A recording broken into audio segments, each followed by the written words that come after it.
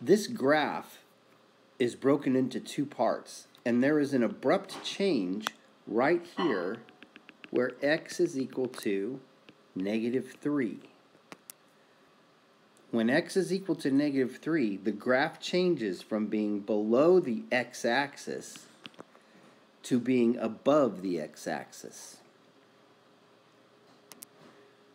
So we could define our y values, all of the y values, back here on the left-hand part of the graph. All of those y values are -1 for all of these dots.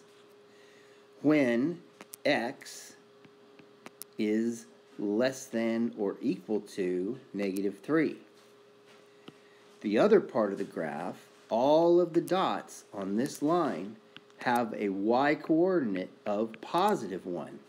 That happens when x is greater than 3. Notice that we have less than or equal to 3 for this part of the graph because that endpoint right there where x is equal to -3 is filled in. Where x is greater than, this should be -3, we have an open hole here.